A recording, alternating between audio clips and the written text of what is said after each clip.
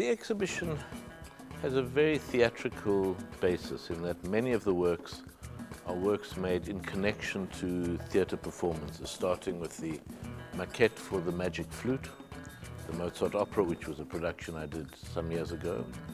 One of the other projections in the collection of MAXXI is Zeno at 4 a.m., which is based on La Coscienza di Zeno, Ettore Sfavor, the great Trieste writer. Then the third theatrical element in the exhibition is the maquette of the theatre of the production Refuse the Hour, which at the moment is in performance just down the road at Teatro Argentina, but which has another version inside the exhibition in the installation The Refusal of Time. There are also small models of some of the objects and machines we use in The Refusal of Time on the stage, and various texts, various rubrics, red texts, which are phrases that appear in different performances. So the theme of the exhibition is the way in which the theatre comes out of the theatre into the studio and from the studio to the gallery, and also the way in which the walls of the studio expand into the theatre.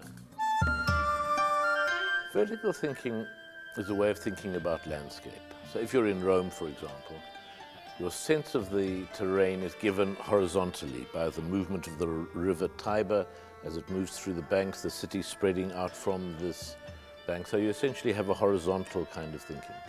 Johannesburg, where the work comes from, where I work and where I live, has a geological raison d'etre. Johannesburg is founded not on a river or a harbour or near a mountain. It has to do with gold under the ground. So to get to that gold requires a vertical action and a vertical thinking. But vertical thinking also refers to making of films, in which the roll of film goes through the camera. It's also a vertical accumulation of images. So it's also about an inversion or a putting on its side of our usual way of thinking about work and thought.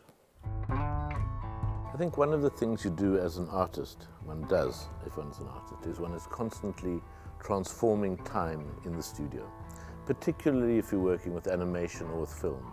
And one of the things when you work with animation is that time gets transformed into distance, into doing so many frames per second to achieve a movement.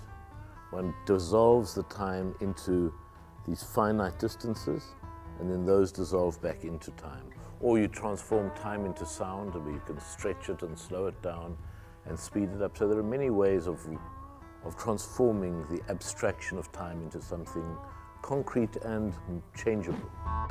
In Refusal of Time, one of the interesting things I was interested in was this early 19th century mechanics of bicycles, of wheels, of gears, of pumps that can expand like a bellows. And this together with thinking about time as something that can expand or contract or turn itself from this very abstract, invisible material into something very concrete and physical. Cézanne said that you could draw the world by using a sphere, a cone, or a cube, and combinations.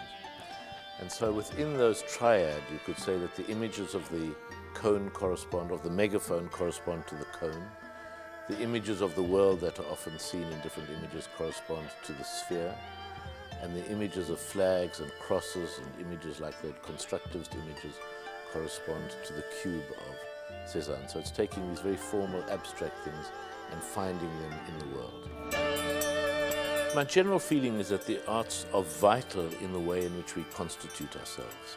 That it's not to say that showing one film is going to transform a society, but it will transform particular people who are viewing it, who are ready for that new view that the film or the drawing or the book will give them. And so that's the basis on which it seems to me it's both an interesting but also a central, vital, profoundly necessary field to have around us, a field of images, of thoughts of other people in which we can see ourselves, in which we can find ourselves absent and look for ourselves in many different ways.